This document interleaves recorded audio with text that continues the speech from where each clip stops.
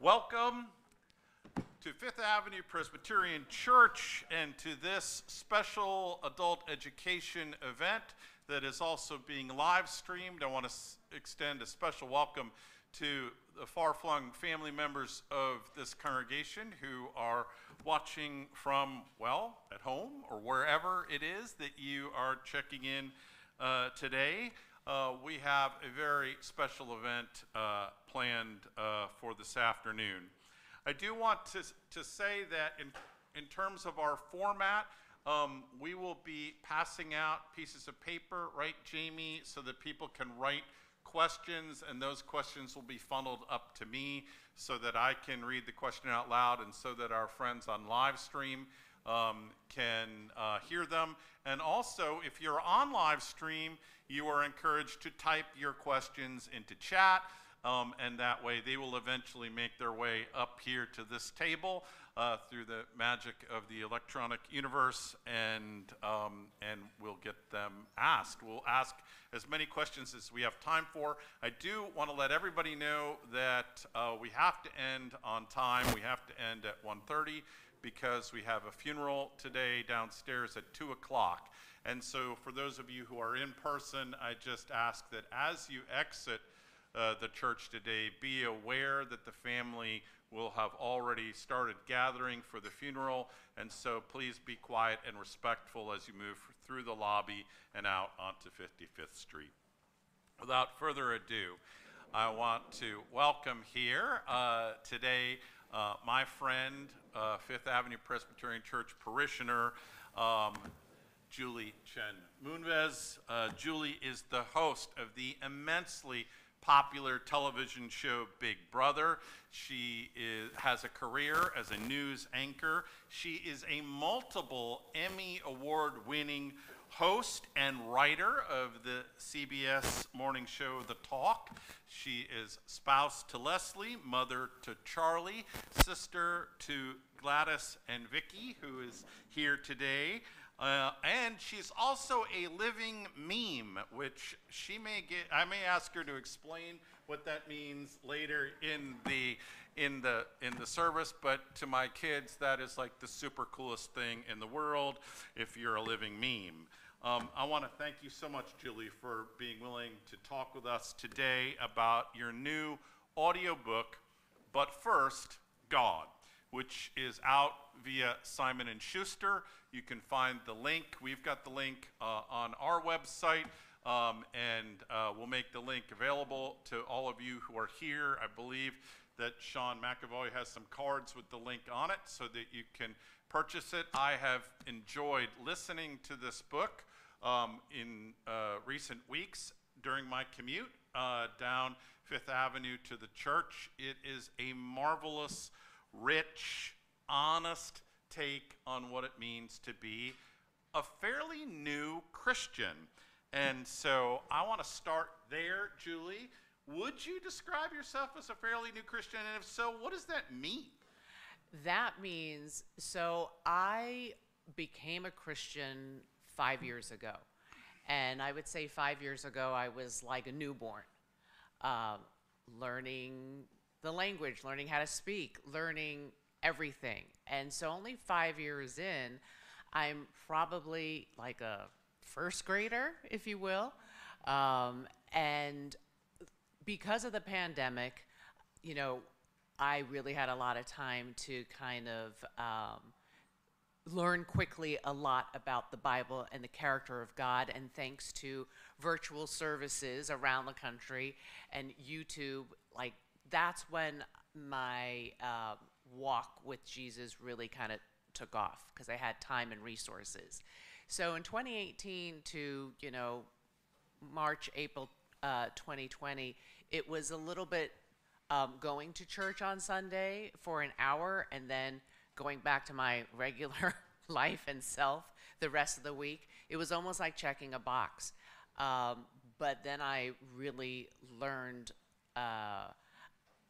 I learned during early pandemic through a friend who became a pastor. He was a cameraman with me where I worked in local news as a reporter in Dayton. And he has become a pastor and pastors a church in Boston, and he said, this is not about, Christianity is not about religion, Julie. It's about a personal relationship with Christ. And, I heard it, but I didn't really know what that meant. And as I started to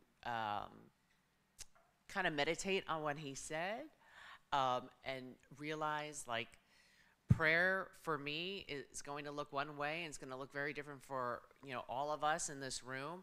I started to understand, like, it's not like I have to be in a church building and like this with my eyes closed. It could be, driving to school, or, just sitting by myself anywhere, just looking out the window.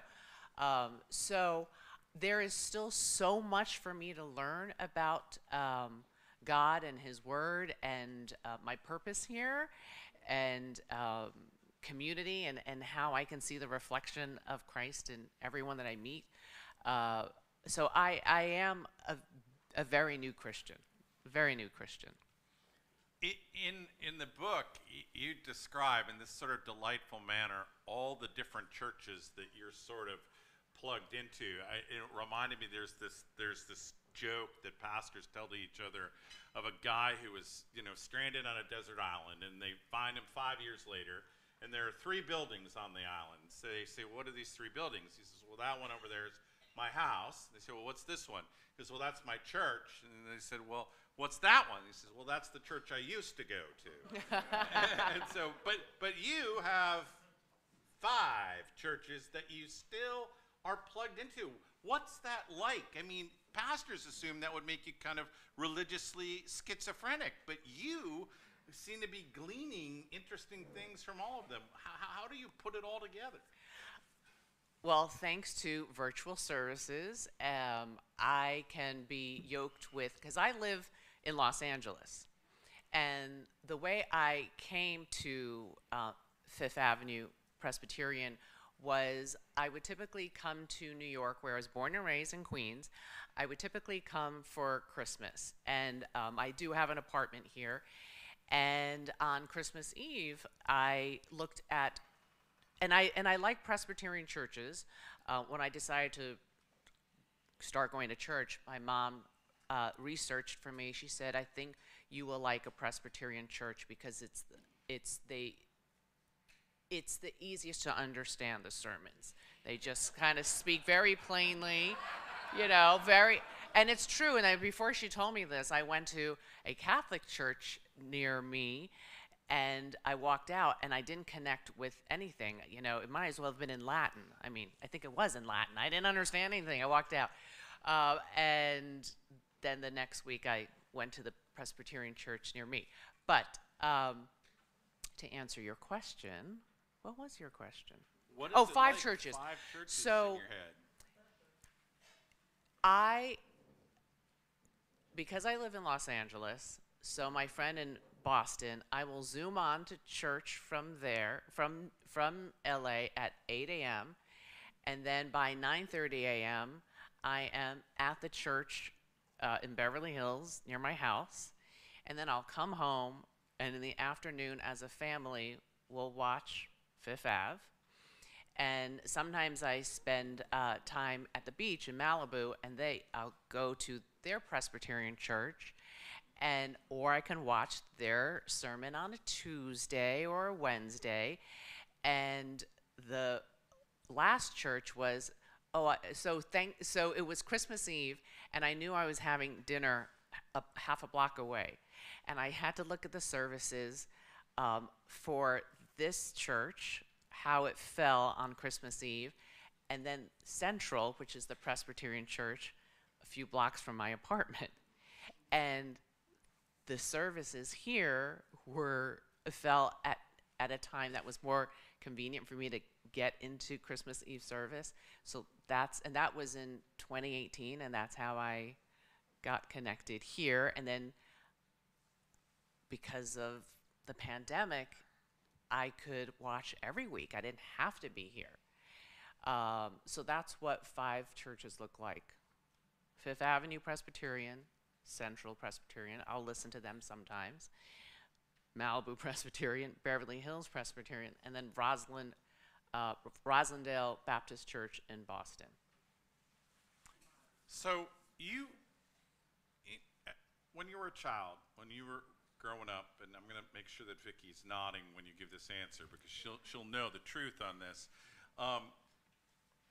Religion was something that was happening in your family. So you say you came to Christ though 5 years ago, and the way you describe it in the book, this is reason enough alone to get this book. You talk about going through a period of pretty intense suffering, and I wonder if you could just reflect on that a bit. I mean, and you caught flack from a lot of people. Like, Andy Rooney threw shade on you. Like, what's that guy's problem? But, I mean, but really, the intense period of suffering and struggle, how did that bring you to faith? Well, or tip you over the edge into faith? Well, before I got tipped over the edge into faith, the Andy Rooney criticism didn't do it. But what the Andy Rooney story is that in the year 2000, I had just been a few months on the job of being a morning news anchor for CBS News. And a few months in, they asked me to be host of Big Brother. And I always, at that point in my life, had career aspirations of being a 60 Minutes correspondent.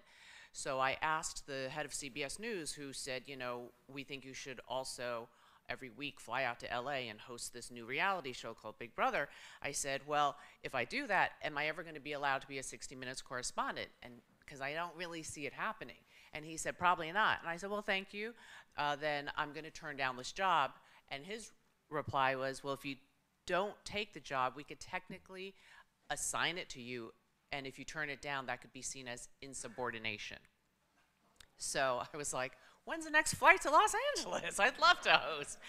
And so when I hosted it, Andy Rooney went to the New York Post. Actually, I think the New York Post called him to ask him his opinion of me doing both jobs. And he said that I was blurring the lines between news and entertainment, and I should be fired from CBS News and permanently shipped off to the West Coast and just work for the entertainment division. And, you know, I was like 29 at the time, only at the network a few months, and that didn't lead me to faith, but now that I look back, it should have. I think I was just so overwhelmed and immature and busy, I didn't know what to make of it.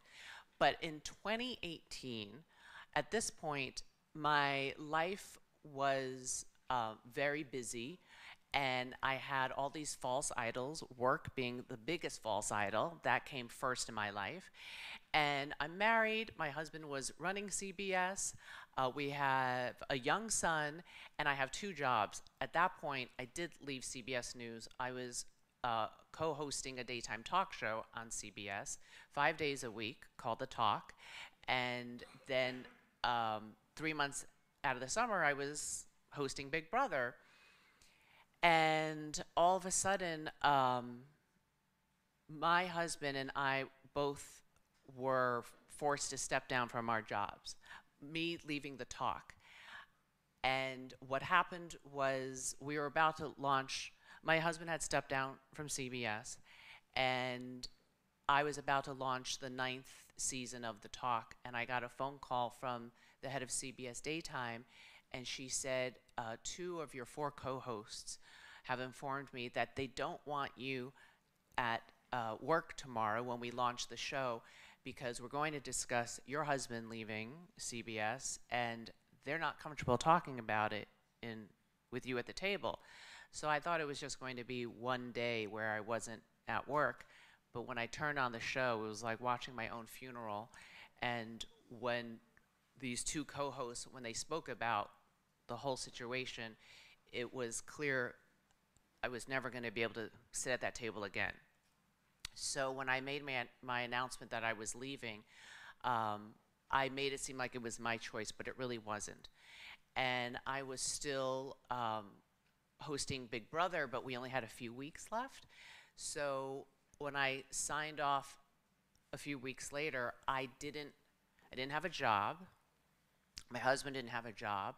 We were two very busy, career-minded people who suddenly were home all the time. My son didn't know why we were home all the time. That was like the best, worst thing to happen to him, for me to suddenly be aware of everything he's doing.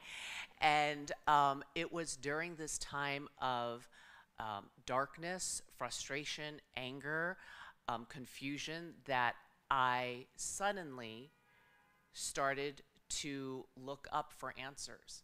And I suddenly started to have time for God. And I had thought about going to church for a while, but I never did it until one morning. It was, so I left the talk in September, and it was right after Thanksgiving, a few months later, that my aunt, who's my favorite aunt, she's a born-again Christian, she emailed me. She and my uncle are born-again Christians. He's a cancer survivor and a 9/11 survivor. He was in the North Tower when it got hit. And she emailed me and she said, I've never tried to push my faith on anyone in the family, and we have a large family. She said, but my friend Angela from my church has been touched by God, and Angela said, you need to tell your niece about Jesus Christ. And she and her husband will then know peace that transcends all understanding. And it was this loving email at the hands of a woman that didn't know me, didn't know my husband, was praying for both of us and our family, our son.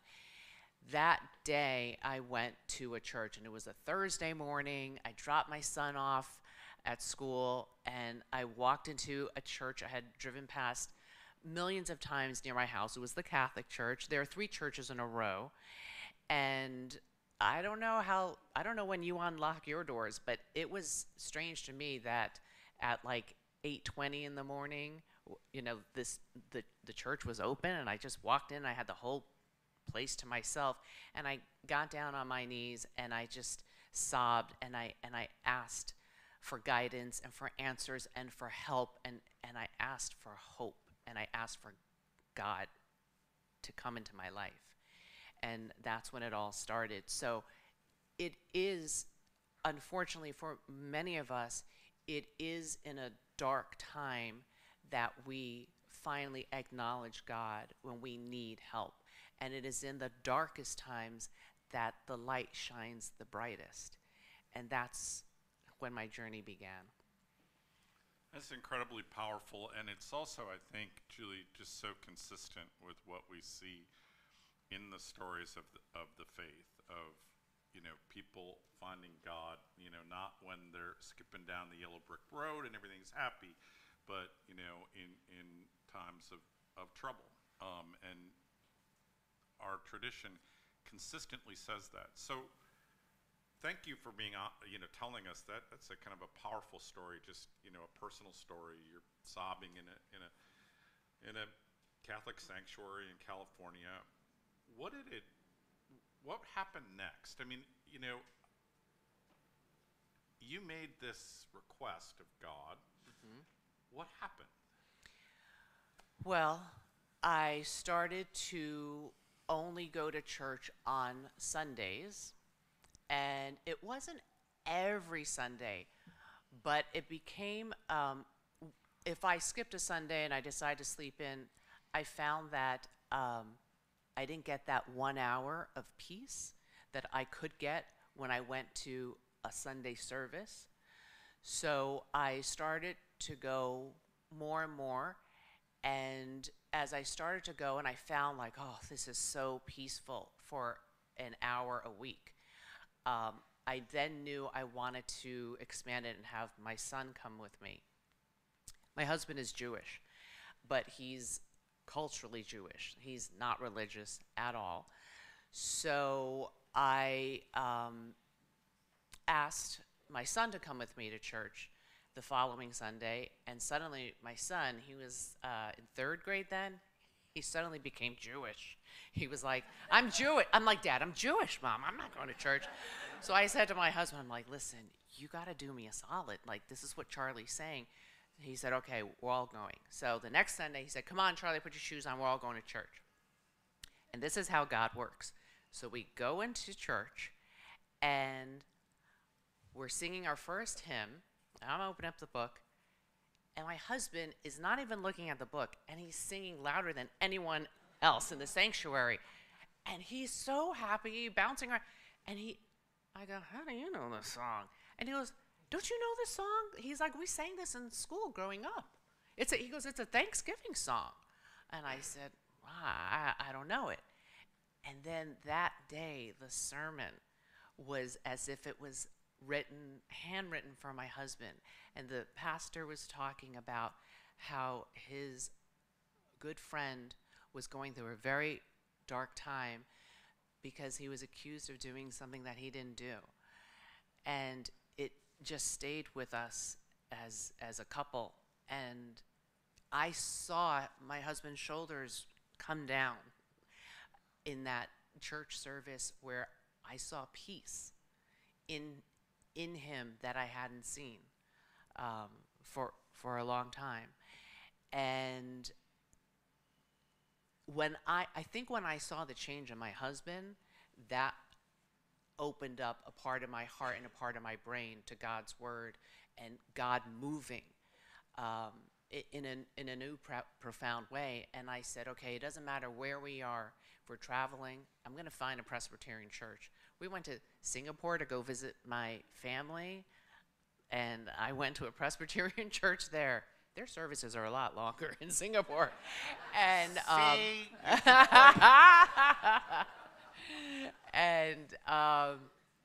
so things really, but I think things really started to change during the pandemic, when I could zoom on to my friend's church, and we were all just in boxes in our own home, and seeing my friend who really transformed. I mean, this pastor, when I worked with him in Dayton, he did not know the Lord. And he will be the first to tell you he was doing all sorts of ungodly things on the streets of Dayton.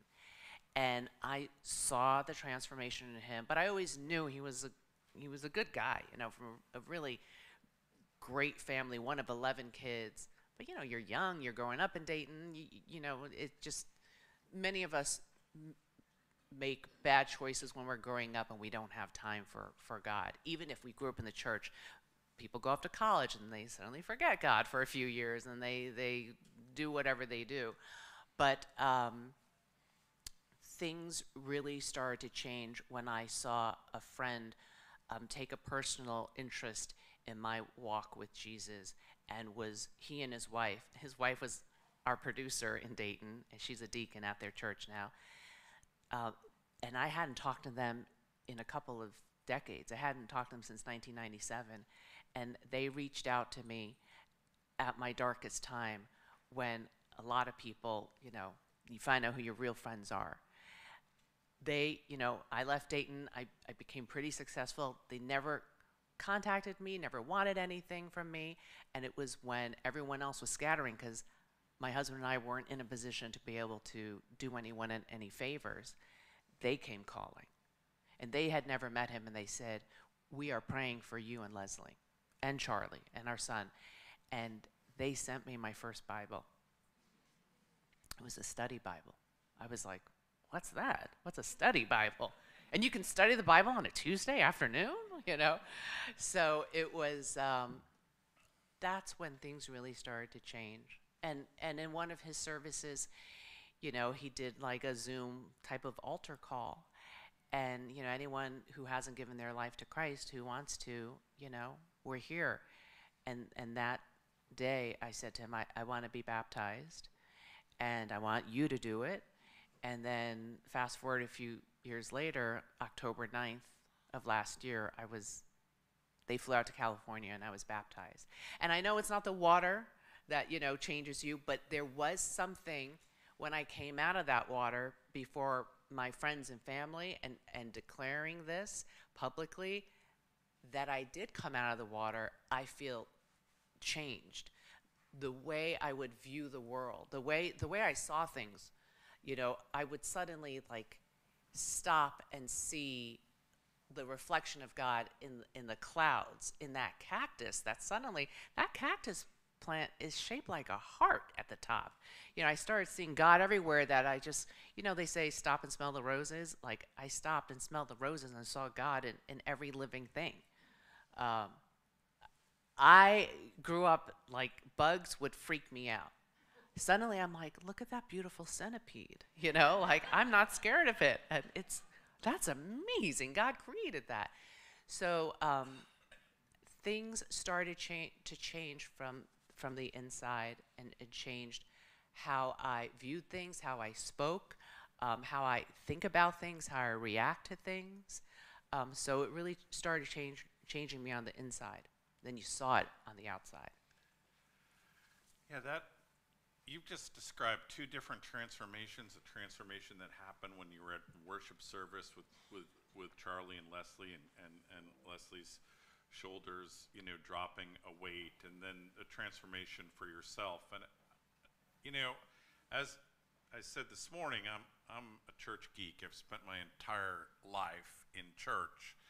But it is somewhat gratifying to hear somebody tell a story and say, I found in churches a repository of wisdom and hope and, the power of reconciliation and strength to move forward. It's an exciting thing. I'm gonna skip around within your book. One of my favorite chapters in your book is the chapter about prayer. And in that, you talked about learning how to pray by watching other people pray. And I was like, this is perfect. Could you tell Yes. us about how you learned to pray by watching other people pray?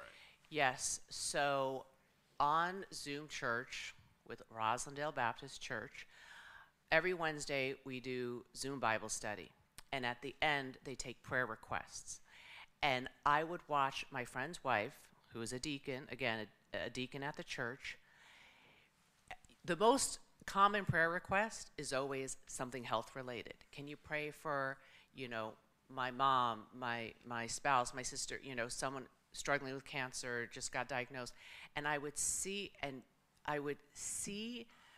my friend's wife pray for God's wisdom to guide the doctors and anyone and everyone who lays hands on that patient.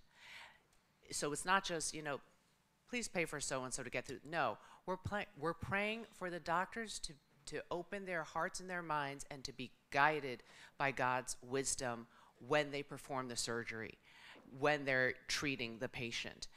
That was huge. And in the beginning, my prayers in the beginning, in 2018, it sounded like a Dear Santa letter.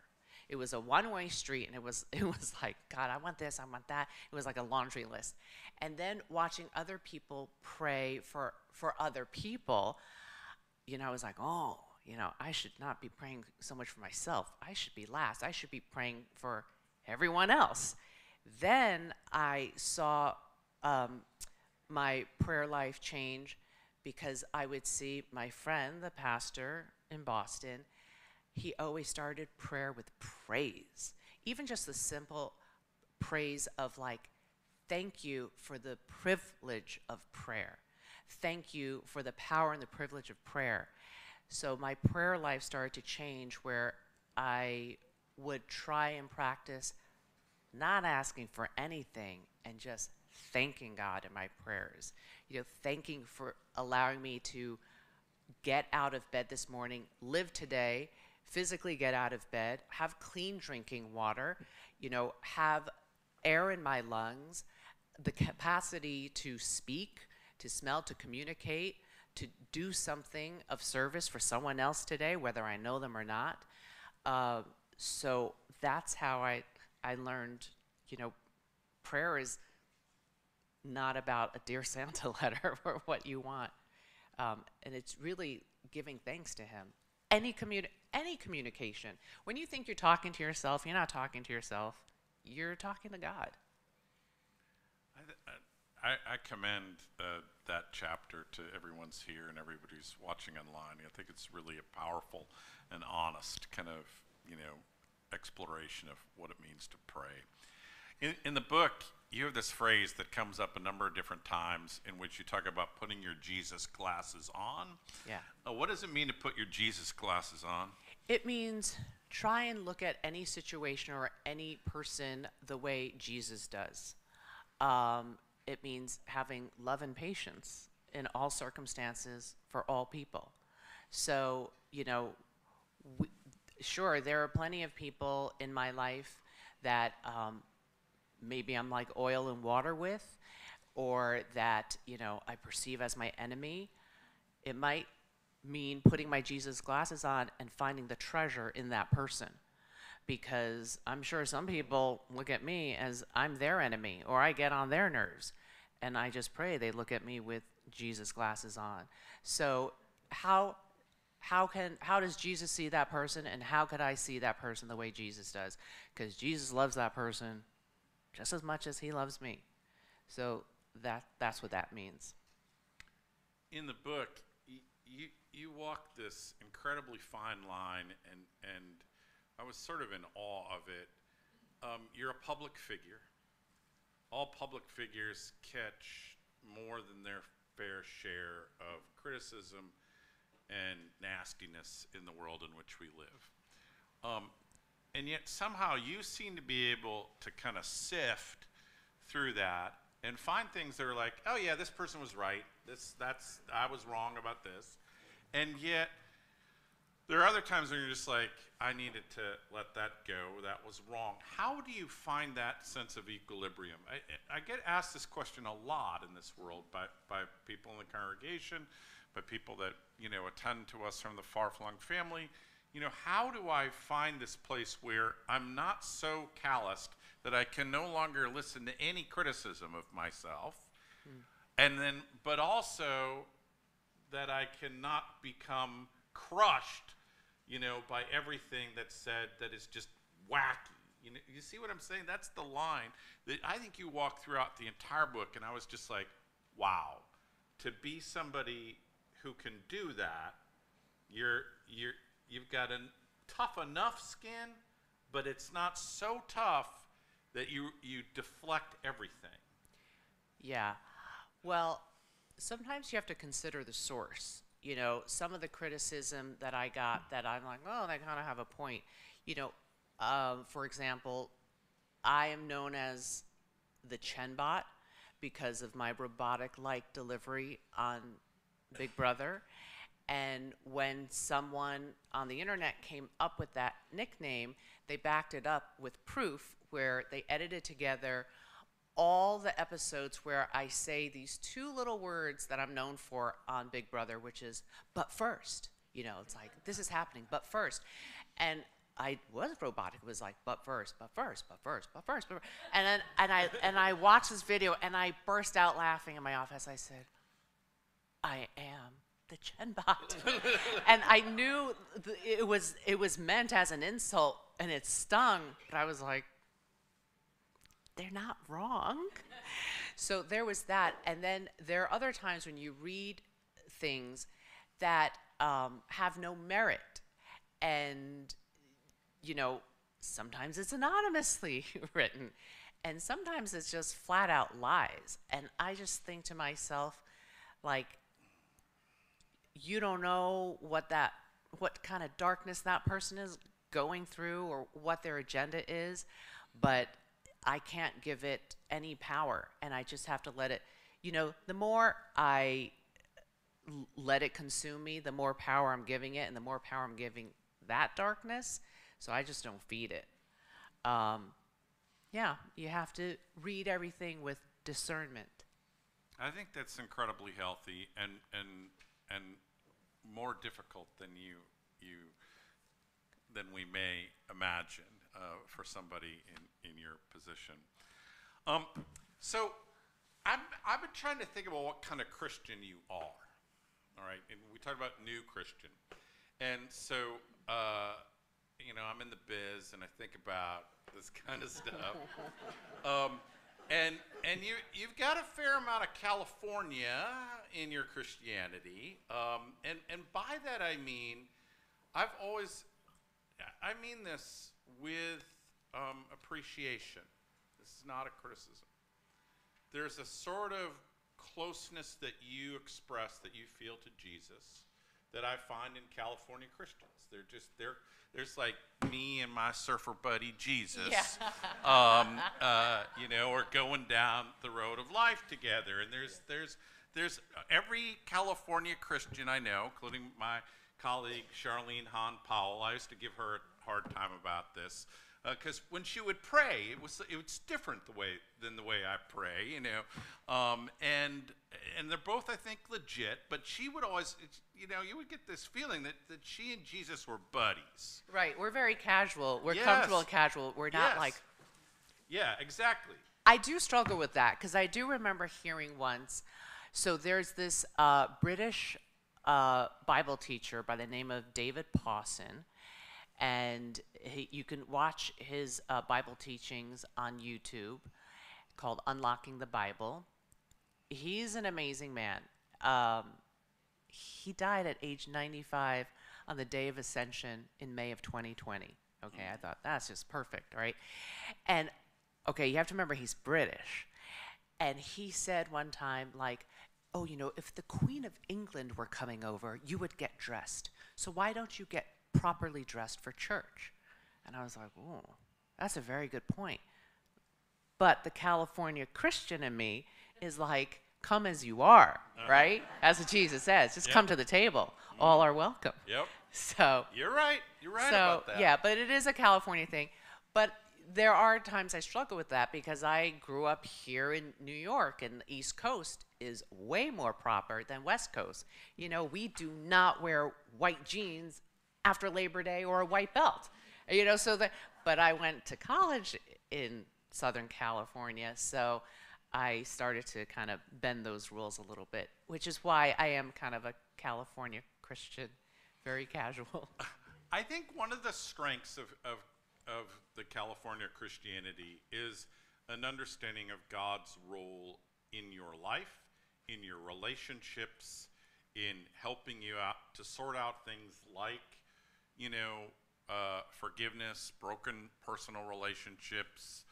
I think one of the strengths of East Coast Christianity is trying to find where Jesus is having us look at, like, the news of the day. So in other words, like immigration, you know, what does faith want us to do about that? So one side is a faith that really sees Christ involved in your personal, everyday relationships in life, and another is like faith and politics, you know. And I'm just wondering how, as somebody who's been both East Coast, I have a suspicion as to what your answer is to this because I think it's in the book, but I just want to hear, how do you reconcile those as you're moving into this new realm of being a Christian? Is it all just me, Jesus, and me figuring out how I relate to my sister and my friend? When does it cross over into me, Jesus, and how it makes me think about the big problems that the world is facing? Well, I think that's part of the reason why we love. Oh, I just realized there's a sixth church. See, this is the problem when I travel. See, look at that. You're out of control. And I have you to thank because I asked you when my husband and I were going to Paris a year ago. I said, is there a good English-speaking Presbyterian church you can recommend? And then you said, I think you'll like the American church in Paris because Pastor Paul Rock used to be part of Fifth Ave. So there's another church. And that one was one of the main ones. Central, not so much anymore, and Malibu, not so much. But yeah, so ACP. So I think part of the reason we like listening to you and to their church is because both churches always bring in the day's headlines and politics into the sermons. And as a matter of fact, the first service I went to, the only service I went to in person there in Paris, was a sermon on how people try to weaponize Jesus politically. And that is something that I, as a public figure, I try and do whatever I can in my small sphere of influence to let people know I am a Christian and I'm not weaponizing Christianity. I'm not trying to make my own political agenda out of my relationship with Jesus. Sadly, and people close to me, in the beginning, they thought, oh, Julie becoming a Christian, like, is she still going to like me? I'm Jewish. And I'm like, what does that mean? I remember one time a friend came over, and she is Jewish, and she saw me starting to wear a cross. And I saw her kind of go like this. And then she walked into the house. She's very funny, and she said to my husband, she goes, Julie does know you're Jewish, right? And I'm like, what's that supposed to mean? People, because Christianity has been weaponized and people use it for their own political agenda, you've seen people who are extremely judgy and not welcoming to all wear a cross and vow they are Jesus people. I mean, think about January 6th, the riots, where people are violently acting out and carrying signs that say, Jesus 2020? I'm like, no, I'm going to pray for you, because this is not how Jesus would behave or condone this. So there is a big East Coast part of me, and being a journalist, being a news person, where it's not just about me and Jesus, but I got to show up in the world and show people I am a Jesus follower, and I don't condone that. I'm not about that. Which is why I like to sign off of Big Brother with one simple piece of scripture, which is love one another. Yeah. That's it. And it comes through, that is exactly the section of the book that I was referring to, is that your sense of welcome and hospitality has only been enhanced by your moving deeper into your faith. And you talk about that elegantly in the book. You talk about, a gay friend of yours who came up and said, hey, what's this going to mean for our relationship? And you were like, I love you more. Yeah, there you go. Exactly. And I thought that was just, there's a sort of beautiful aspect to your sense of hospitality and the welcome that you extend in and through this book that's just fantastic out there. I'm sitting here, yes, I'm looking to Jamie to see if there are questions, because we've been talking, believe it or not, we have 4 minutes before we're going to be done, and so let's see if we can work in a few. One from online, and I'll collect the rest. Okay. So it's so special to know we can pray anywhere and at any time. As you walk daily with Christ, what does prayer look like during the intensity of your work, like on the set of Big Brother? On the set of Big Brother, I arrive and my assistant and I immediately pray. And then I get down to set for rehearsal, and my assistant and I, we pray backstage before rehearsal. And then before a live show, me and my small team, so it's hair, makeup, wardrobe, my assistant, the 5 of us, we hold hands and we do a prayer circle and we pray there. When summer in 2020, when I was really coming into my own with my walk with Christ, I did pray out on stage. And some people loved it and thanked me. And then I was told, you have to make it very clear that you're not demanding everybody pray with you before a live show, if they have other beliefs or they don't want to or they're busy. So then the next time I was like, please, this is me just trying to bless this broadcast as we're about to, be live in 4 minutes. Don't feel like you need to pray. And then I just thought, I don't, it didn't feel right. I didn't need to do that, so I just did it backstage with my little group. But it's funny because I'm wearing the live mic, and my director will hear me. So sometimes he's like, let go, let God, or amen, hallelujah, like he was telling me in my earpiece. I'm like, yes. So that's how it looks at work. It's funny. I gave at the end of summer of 2020, like I like to do a little gift baggie for everybody, and in it I put a Bible, and I got a phone call from someone at CBS. They're like, "I'm embarrassed to even be calling you about this." It wasn't a complaint, but we got a phone call from someone who got your gift bag, and they were like, "I don't know what to do with this. Like, what do I do with this?" He's like, "You just have to make it very clear, like, this is a personal gift from you, and it's not like, you better become a Christian if you want your job here next year," you know? And I was like, oh my God, like, if they didn't know what to do with it, like, you can give it to somebody else. You can give it to the homeless person right on the corner. You can give it to your grandma. You can give it to your neighbor. Like, you don't have to keep it, you know? Isn't that what regifting is all about?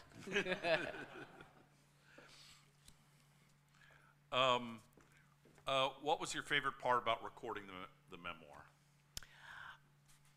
When I had to come clean about it wasn't my choice to leave the talk. I was about to record that passage, and I looked at my producer, and I go, and he was with me at the talk. I go, "John, this is lying. I can't lie. Like, it was my decision." I said, I was let go. Like that, I did not want to leave. We have to come clean. I said, you know the whole story. And that was very like freeing. That was the best part. Good. Yeah. There's something, I think that's in scripture, the truth will set you free. Yes. Yeah. Let me end with this question. You are accomplished, remarkable, I mean, the Emmys, and you say in the book that you're most proud of the Emmy for writing, which I think is fabulous. I want to say, what can the church, the modern church, learn from people who are in journalism and entertainment? What do you have? I mean, I believe that we can all learn from each other, and you've been so eloquent about what you've taken away from the church of late.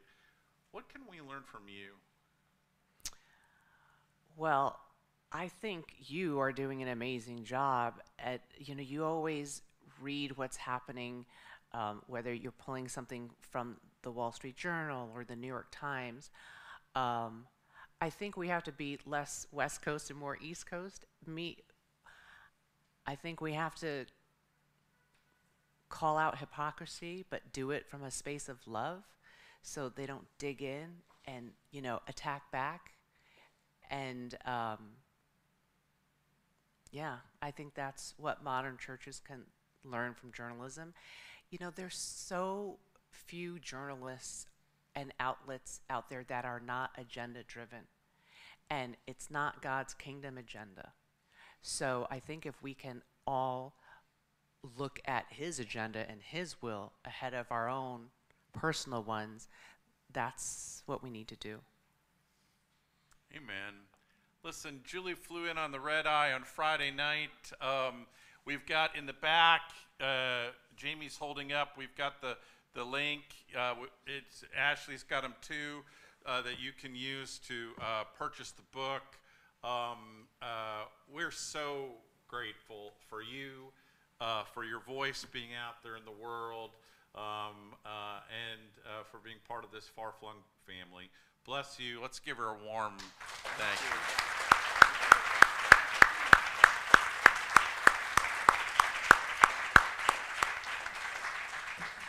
Pardon me for having to slip quickly out the door to go downstairs to preside at this funeral. Remember that there is a funeral taking place as you are exiting today.